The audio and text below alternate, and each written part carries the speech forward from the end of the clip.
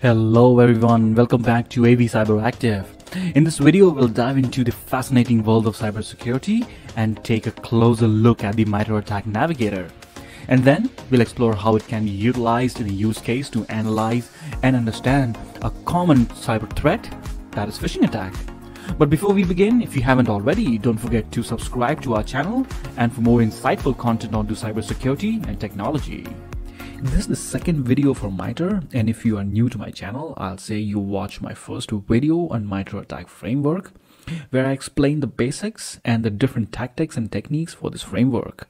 So MITRE Attack Navigator is a tool by MITRE Corp, released the updated version last year that helps you do a basic navigation and annotation of attack techniques.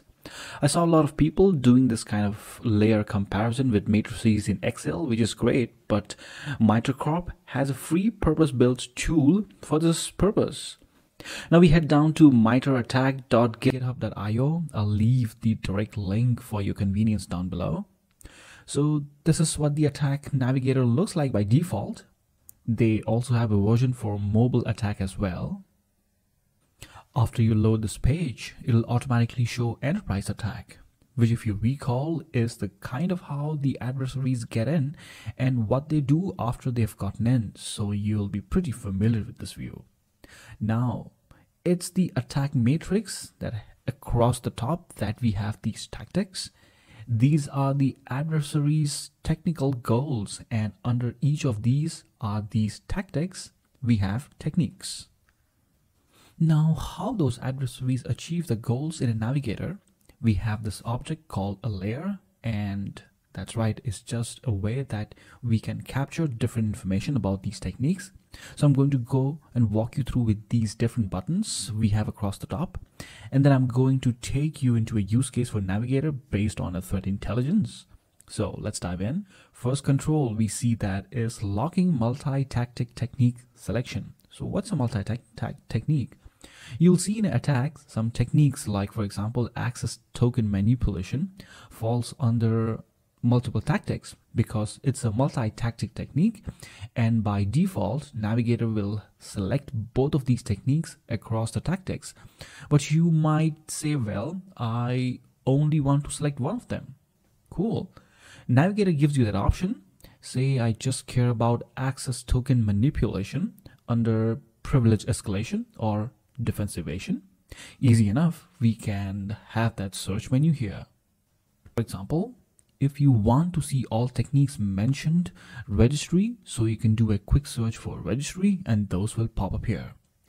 You can also do multi-select, so this allows you to select either groups of software, which if you recall from my first video, we have pages in our attack site where MITRE Corp goes through opening source reporting and gets examples of different groups and softwares using the attack techniques.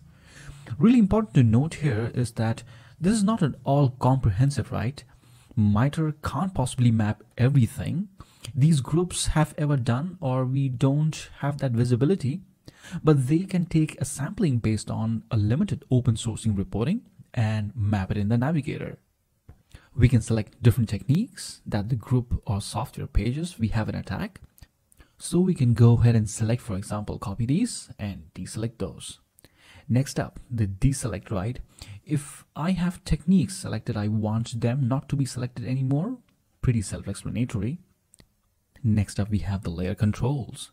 Navigator works in layers for information, so a good analyst will always give context about what they're doing to help keep a track. I'll add a name for this, and I'm going to name it, say, call APT3-29 comparison, and I'm going to give it some cool description about what I'm doing so that other analysts who look at this will know what I'm doing or what I mean. You can also download layers. Behind the scenes, this is being built on JSON, so let's say you want to take your layer and export it to another structured format or another tool. Great, you can download the layer as JSON. You can also export your layer to everyone's favorite tool, Excel. And I get a lot of requests for people who say, hey, I just love a matrix in Excel, and this is a great way to do that. We all have PowerPoint presentations where we have to make those presentations maybe one image of the navigator to include in your presentations as well. Next, You can also render your layer to SVG, an image type, and then you can also include it in your presentation to make yourself look cool and organized. We can also filter here. Maybe you want to select only Linux techniques or Mac techniques. That's also possible.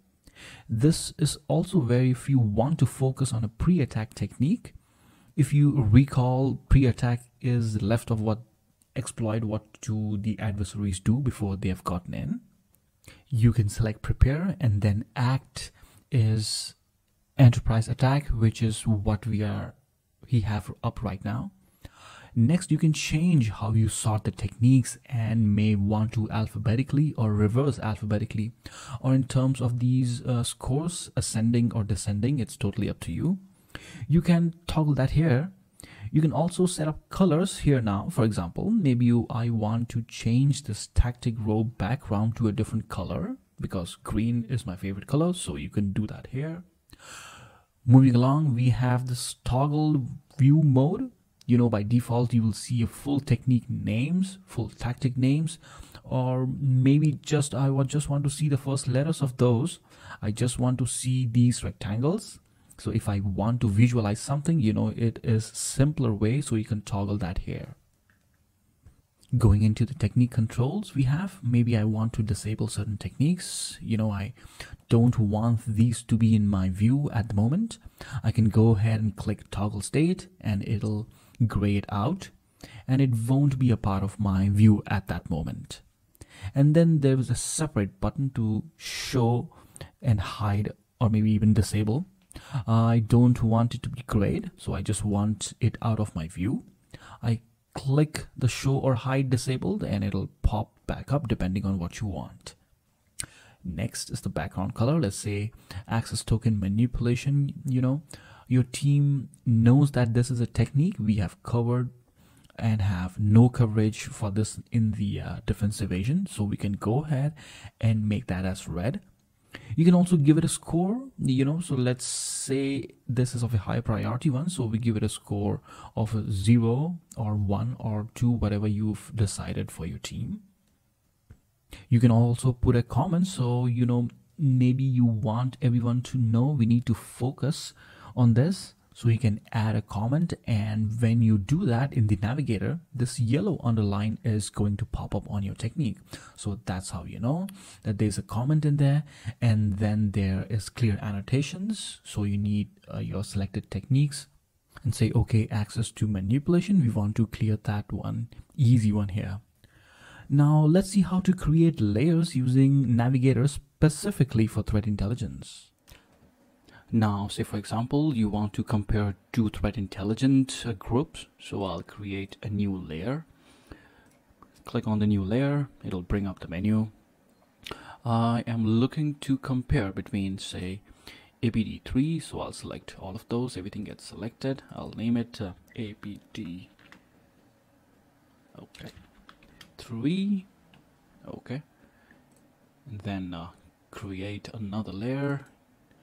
New layer, and call it APT29. All right, easy. And go ahead and select APT29. So let's see over here. Now what you can also do for APT3, let's say for example, I want to give them a scoring. So all APT3 should get a score of 1. So everything gets highlighted in 1 depending on the color scheme that you have selected over here. And APT29, let's say I'll select again APT29 and give it a color.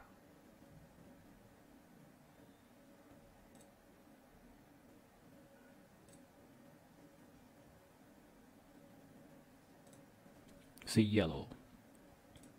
Now I want to compare now both of these, so I'll create layers from layers. So if I click over here, you'll see A, B, and C gets highlighted, and coloring, we can choose those.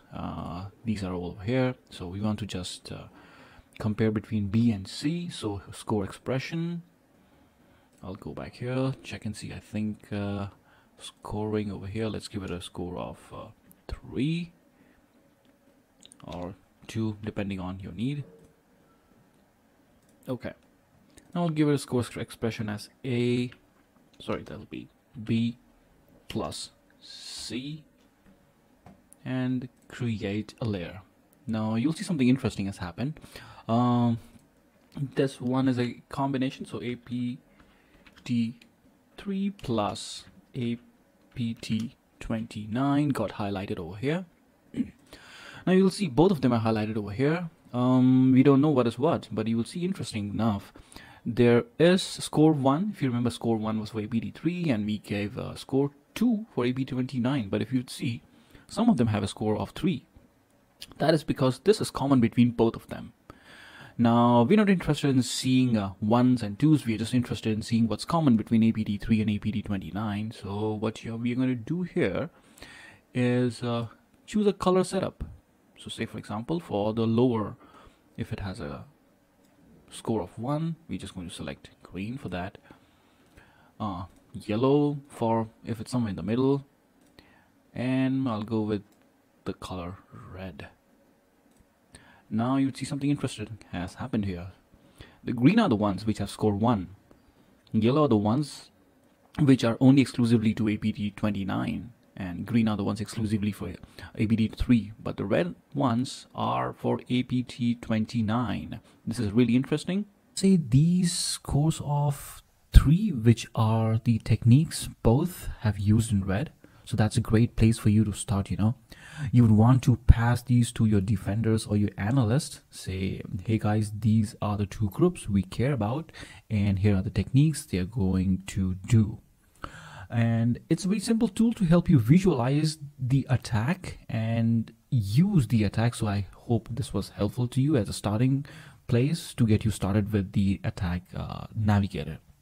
So that's an overview of the navigator controls. So now I want us to dive into a use case specifically for threat intelligence. We'll take a simple one, and that's the most requested MITRE attack framework today, that is phishing. Now let's have a look at a typical email spam mail. Mail content here is asking you to click on like a FaceTime verification from an unknown domain, and is delivered to your email address, or asking you to go to a different website. Let's see what's exactly happening here. Here an attacker has identified the list of victims. They will harvest their email addresses and then set it up for phishing website, and now needs to lure the victims to the phishing website. To achieve this, attacker carefully crafts a phishing email. Then the attacker sends out this email to the pre-harvested email addresses and then points them to the attacker and waits for the victims to click and take the bait and sign on to the phishing website. Once they attempt to sign in, the attacker has their credentials to log in. This is very dangerous, you know. Now let's plot this attack on MITRE ATT&CK Matrix and let's see how this looks. So the malicious actor gathers victims' information, in this case email address, and sets it up for phishing service, then creates a link to that service, sends it an email phishing containing the link to all the accounts. Attacker targets this by obtaining access to these cloud accounts. So once the user goes and logs into the cloud accounts, the attacker will display some simple looking message like verification failed or something like that, and now the bad actor has access to the credential that they were trying to capture in that login session. So in this example, if you notice that it is not necessary for an attacker to use every technique in the matrix. In fact, to get their job done, they will try to use the minimum number of techniques required so that there could be iterations between those techniques as well. So when mapping an attack to a MITRE framework, you would do something like this. This is important here, you know. The attacker first uses technique to identify the target and uses a sub-technique to craft phishing email, hence recon tactic was performed here. Same goes for resource development technique to harvest email accounts, get the initial access by phishing technique, and by delivering malicious link sub-technique. I hope that was clear. And thank you for joining us today. And we have explored today the MITRE Attack Navigator in the context of phishing use case. By understanding the tactics and techniques used by attackers, we can better prepare and defend against cyber threats. If you found this video helpful, don't forget to give it a thumbs up and subscribe, and also hit the notification bell for more content. Stay vigilant, stay secure, and I'll see you in the next video. Bye now.